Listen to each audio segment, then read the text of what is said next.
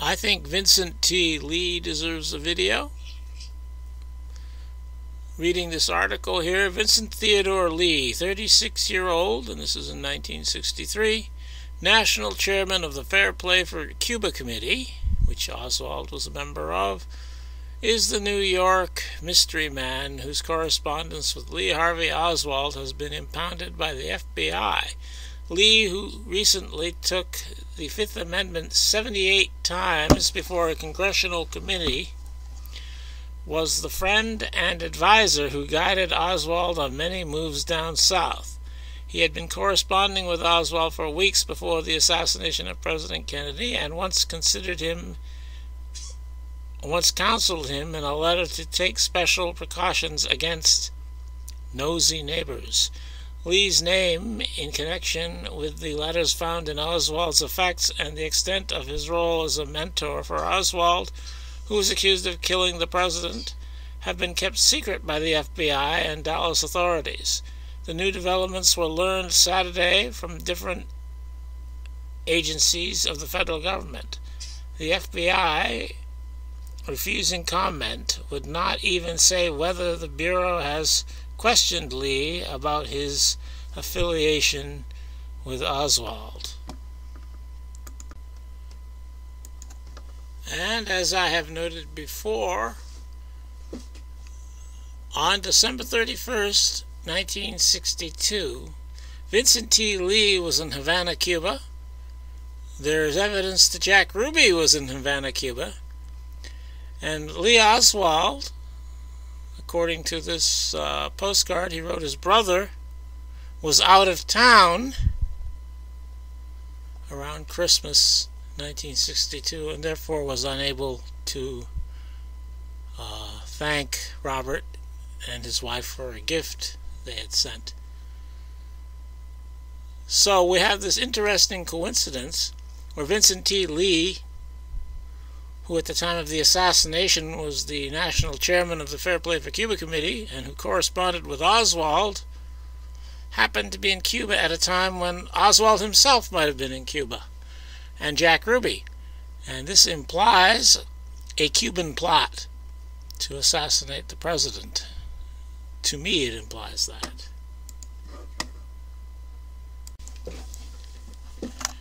The FBI had an informant who, I don't know if he was in the Fair Play for Cuba Committee or not, but this is afterwards, but an informant who reported to them on Vincent T. Lee, and he said this: the informant indicated that Lee also related that statements concerning the assassination of President Kennedy by individuals previously active in the FPCC declare that the president was actually assassinated by Dallas police officer Tippit. Also that 1 week before the assassination, Patrolman Tippit, the head of the John Birch Society in Dallas, and an unnamed third party suspected by these FPCC individuals as probably being Oswald, were together in Jack Ruby's nightclub. Now the details of this, whether or not it's true and all that, cannot be determined from the evidence, but Lee, V.T. Lee, is saying that the word is from FPCC people unnamed that Tippit shot JFK. Now this is not what Lee told the FBI. The FBI interviewed him after this, and he denied any such knowledge, though they didn't ask him specifically about what the informant said. But I think it's good to keep in mind that Lee said this to someone he probably thought was a friend, and not to the officials. And some people, not wanting to incriminate themselves, might say things to friends that they wouldn't say to officials. And as I have said before, I think Tippit himself was actually shot in Dealey Plaza, not on 10th Street. And I think this mostly because of the puddle of blood that apparently was found in the area of the Black Dog Man wall but was covered up by the investigators, and also because of the fact that J.D. Tippett's son, Alan, was in Dealey Plaza at the time of the assassination. And I have a video about that you can go find if you want to. So I have presented two lines of evidence here which are consistent with the idea that Vincent T. Lee had some sort of an involvement with Jack Ruby. And if that were the case, that would lend credibility to the idea that there was a Ruby Tippett Oswald connection, based on what I've said here in this video. And there are other indications of that which I have gone over in other videos. That is that Vincent T. Lee had some sort of relationship with Jack Ruby. So it would be helpful to this idea if there was some more evidence that Vincent T. Lee knew Jack Ruby. And there is another Vincent Lee in the story. The FBI was on the ball, investigated the possibility that this Vincent Lee might be the same Vincent T. Lee involved with the FPCC. And I think I'll read this document. Regarding Dallas Airtel to El Paso, 12/12/63, Dallas, 12/19/63, regarding Vincent Lee, former head of the AGVA, Dallas, Texas. So there's a Vincent Lee who was head of the Actors, well, I don't know what all those letters stand for, but he represented entertainers, some of whom performed for Jack Ruby. The FBI gives a description here of Vincent T. Lee, and then after that description it says photo of Vincent Theodore Lee is available in the files of the New York office. There's no mention of this photo having been sent to Dallas or to El Paso, which would have been a good idea if you're trying to find out if this other Vincent Lee is the same guy.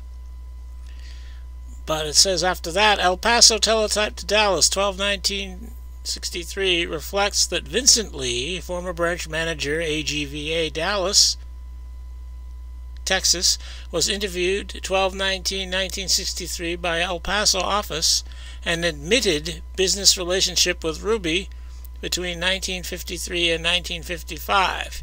He denied any connection with the FPCC. In view of above, Vincent Theodore Lee, subject of security investigation by New York office, does not appear to be identical with Vincent Lee interviewed by the El Paso office. No insert being forwarded to Dallas. Alright, so I find this very interesting because there's a photo of Vincent Theodore Lee from the FPCC, but it was not provided to El Paso. There's a description of Vincent T. Lee provided in this document. I don't know if it was provided to El Paso. So it seems to be a very poor or very poorly reported investigation, at least, whether the investigation was poor or not. That is, we don't have it explicitly stated that this is not the same person, which could be done with a photograph, or which could be done with there being two descriptions, one of each man. But they only have a description of one man here, and that's the one that we've already been talking about, and not of this other one that had to do with the Actors Guild in Dallas, who knew Jack Ruby. So, because this is such poor quality documentation of the investigation, it makes me suspicious that the FBI is covering up a relationship here, and that perhaps the Vincent Lee who knew Jack Ruby in Dallas in the 1950s is the same Vincent Lee who came to be the national chairman of the Fair Play for Cuba Committee. But I can't prove that. We do have this Dallas police document, which I got from the Portal to Texas History website, in which Dallas homicide detective H.M. Moore wrote, Detective Lavelle received a call from an unknown woman who identified herself as a stripper and said that she heard that Oswald was connected with a man by the name of Lee. She said that she knew a Vincent Lee, a Chinaman, who used to be head of the strippers union and is now somewhere in California. Alright, this is an unknown witness, so this could be anybody. This could be somebody from the FBI calling, for all we know, saying that the Vincent Lee that Jack Ruby knew in Dallas was a Chinaman. And apparently Vincent T. Lee of the FPCC was not a Chinaman. So if this information is correct, it would seem to prove that we have two different Vincent Lees in the story here. One who knew Jack Ruby in Dallas in the 1950s, and a different Vincent Lee who headed the FPCC in 1963. And yet the FBI document, which relates the results of their investigation as to whether these are two different people, doesn't mention the fact that Vincent Lee, who knew Jack Ruby, was a Chinaman. I think it would have been easy enough for them to say so. Of course, the fact that they didn't say so doesn't mean that he wasn't. But it makes me suspicious that this is covering up the fact that Vincent Lee was an old friend of Jack Ruby's. And if that had become known, then a lot more people would have thought that was a little too coincidental to be coincidence. I went looking for information about the Dallas Vincent Lee, and I did find references to him, but no photographs and no indication that he was or was not a Chinaman. So Vincent T. Lee remains a mystery to me. I don't know whether he's the same one who knew Jack Ruby in Dallas. I'm suspicious that he might have been, but I really can't say one way or the other. And I think probably more likely than not, they're not the same man. But I'm still not sure about it, and I don't think I ever will be.